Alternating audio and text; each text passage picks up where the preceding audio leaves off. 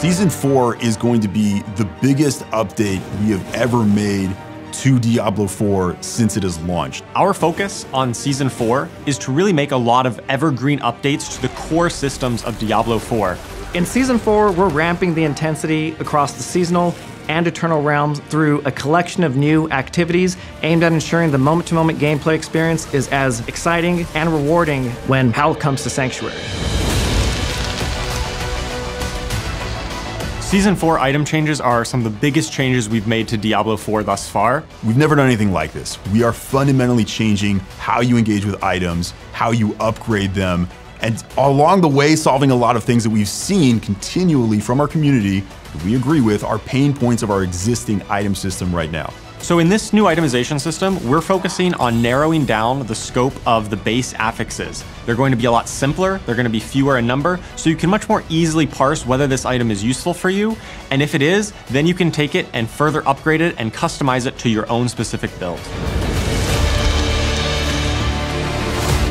Tempering is a new system that allows you to really customize the gear that you find.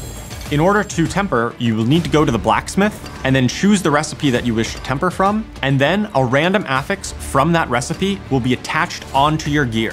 Tempering recipes can be found from almost all of the content throughout Sanctuaries. So you will actually be looking for tempering recipes that go directly with what you're envisioning. Maybe you're thinking, I'm gonna play a Frost Sorceress. There are also going to be recipes that are more generic and maybe are just generally good for the Sorceress, but you'll be able to choose which one you think is gonna be most powerful with the build you're making for your class.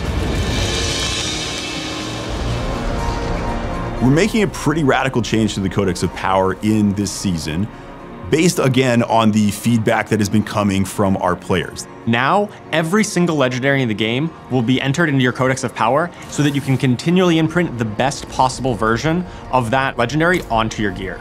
So going forward, there will no longer be carrying around all of these aspect crystals in your inventory. It's all going to be in the Codex of Power.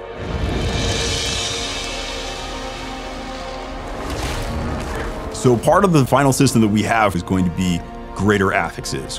What's a greater affix? Well, we want to keep it compelling that there are some drops that are even better than the others when you're trying to get the perfect build at endgame.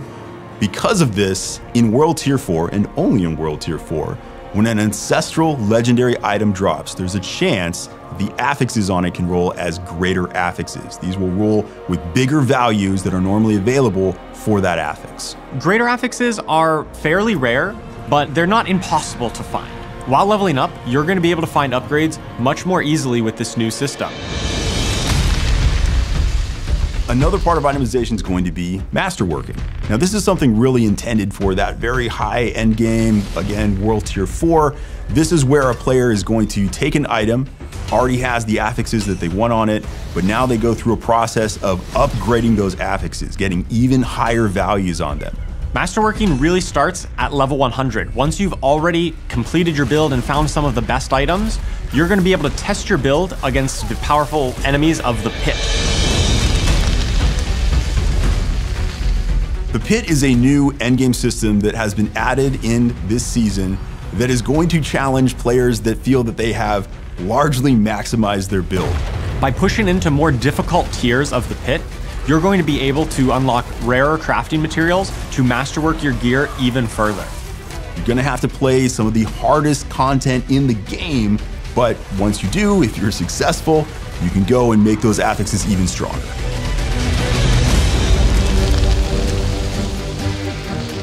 In Season 4, we're ramping the intensity of the Helltides through the inclusion of a variety of new activities, the first of which is a doubling down and rise of the cultists' presence throughout the tide.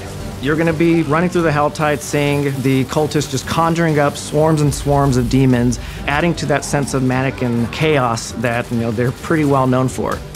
The other archetype that we're adding is the presence of the Doomsayers, who were unfortunate enough to be caught out in the tide and basically just lost their minds to all of the mania going on around them.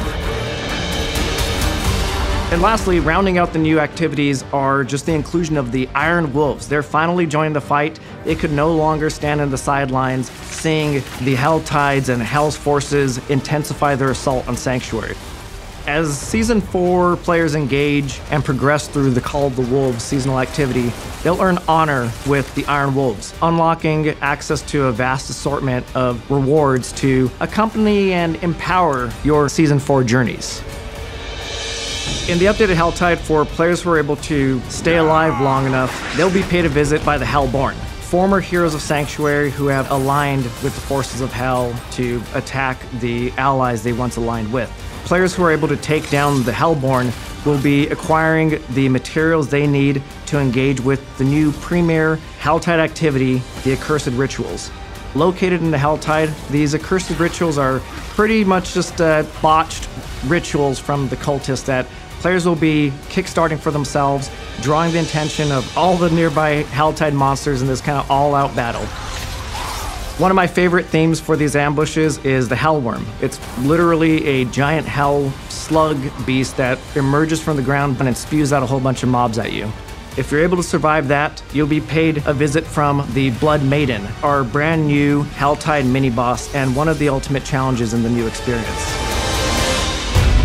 So I think I'm actually most excited about this season because of what you're able to do with your old characters, how they can integrate with this new item game and take them to new levels of power with this system. I think that the best part of this update is that you're going to be really empowered to build the character that you want to play. You're going to be able to pick custom affixes and enhance your character in a lot of new and interesting ways.